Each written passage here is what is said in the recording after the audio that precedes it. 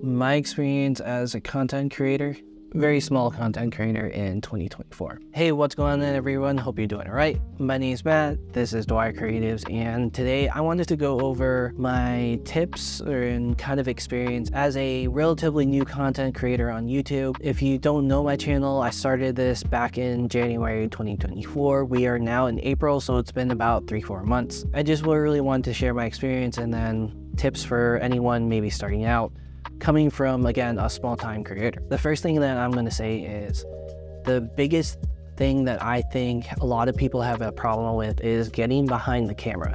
And this is just something that you're just going to go ahead and do. And I would say that if you're thinking about it, or even if you're trying to do it, just try to get as much time as you can behind the camera. That's the way I found is the easiest way to kind of get more used to being behind it, because even now for me, it still doesn't feel natural. And I'll say that because when I was running a media department for an off-road company, part of my job was to be on all their social medias and be a content creator with that. And I was forced to be behind the camera every single day. As another day passed and another day passed and another month and another year doing it, I got more and more used to it. But even now, I am an introvert. It still doesn't feel completely natural, but I definitely think that it's a lot different from the first time I did that. The next thing that I would say that with my experience is I suggest having somewhere that you can centralize your strategy for your channel. And what I use is Notion. If you don't know what it is, it's kind of like a database that you can customize for yourself, I guess. I ended up making a template that I can use for my YouTube channel, and for me, it's really helped. And I've broken this down into a few different parts. I have a place where I can pull my ideas, and then I have a place where I can put those ideas on a calendar. And then I have another place where I can open up those ideas and add little things like, what should the thumbnail be like? Hey, what are good titles for this? Or what should the script be like? What B-roll do I need for that? So having somewhere you can just centralize it and to really lock down your strategy for everything. Going along with that, I think having a content calendar is very important. Social media manager and me always had some sort of calendar, whether it was 2 weeks out, 4 weeks out, 3 months out. Having a generalized calendar of what content you wanted to do. Going back to having that pool of ideas, you can pull from that. You can switch things around, push it back, move it up. It really does help having a content calendar to follow. So, and for that content calendar, you really want to make sure that you have a realistic schedule that you can stick to. For me, I'm in this for the long game, and for you, probably a similar idea. This is something that I want to maybe eventually become my job or something like that. Hopefully down the road we can make that happen. But I'm looking at the long-term game. You want to make sure that your goals and your schedule is realistic. For me, I plan on doing 2 videos a week. I have my 2-minute Tuesday and then my other video, which I had been doing on Thursday. And recently I've changed to doing that on Friday. And it's one of those things I just had to pivot because it works better for my schedule, my creative process. It allows me a little bit more time to breathe and to make sure that I'm actually executing my ideas the best that I can. Now for you, if you're able to dedicate all your time to this and you can do 5 videos a week, do 5 videos a week. But make sure, like, if you're looking at that long term, are you going to be able to do 5 videos a week this week, next week, the week after, next month?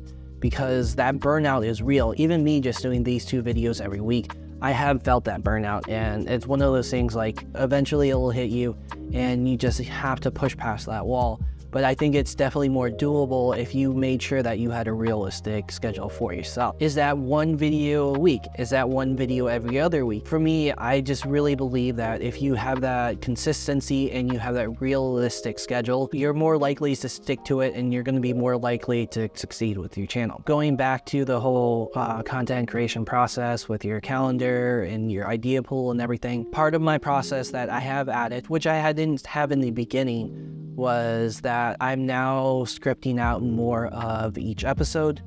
And this can be very detailed or just mild bullet points. I'm kind of in that middle thing. I'll do like a mock script and then I'll dial it back to main key points because I want it to be more natural, and maybe I want to go in a different direction when I'm doing it. But I want to have those key bullet points out so that I can just reference it and be like, hey, oh, point A, blah, blah, blah, blah, blah, point B, blah, blah, blah, blah, blah. And you're not having those downtimes where you're just kind of wasting your time because you're just like, oh, what was that? point A was, you know, a 1, 2, and 3. Point B was, I don't really remember what it was. You'll see as you do this more and more, maybe those 30 seconds in between topics for a longer video can be a few minutes. And then on the editing side, you got to cut those out if you're not using AI to help you. And all of that adds up to your time that you can be using for something else. Now, when you are recording yourself, something that I believe in and recommend is make sure you invest in good audio. You can have a horribly shot video, but with good audio, people are more likely to watch it as opposed to, you know, this perfectly cinematic video. And then you have this trash audio that's clipping, that's just absolute like garbage to your ears. Just is something that a lot of people underestimate and something that will really make your video step out above the rest of them, especially if they haven't invested the same amount of time into that audio. So if you are looking at gear, make sure you do invest some time and some of your money into having good audio. You don't have to go out and buy the most expensive thing. I started with this little Rode compact mic, and for me that worked for a while. Then I moved up to the DJI Mic 1, and now I'm using combination of the DJI Mic 1 and 2. So I'm gonna try to wrap this up here. And the last thing I'm gonna leave y'all with is that I think it's really important to be yourself. And that's, again, something that I'm learning to do and trying to bring more of myself out in my videos, because there's only one you and there's only one perspective from you.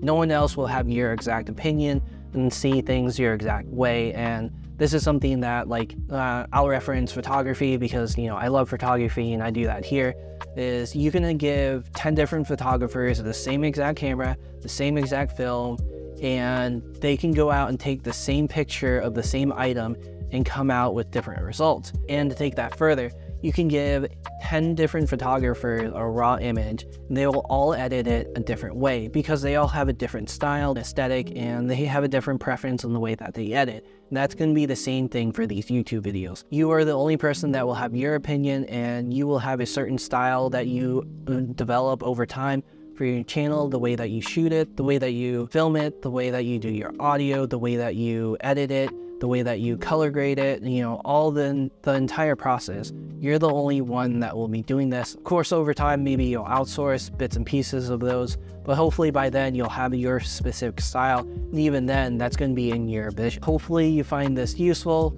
If you have any questions or comments, you know, as I always say, leave those down below. I really appreciate any new subscribers because I have noticed that I've been getting a few more lately. And I really appreciate any comments that you all leave. The engagement is something that I do look forward to, especially when it's either constructive criticism or, you know, finding out that, hey, you did like that video, so that I know that I'm doing the right thing. And I'll kind of leave this off there. So as always, thanks for watching, and I'll see you next time.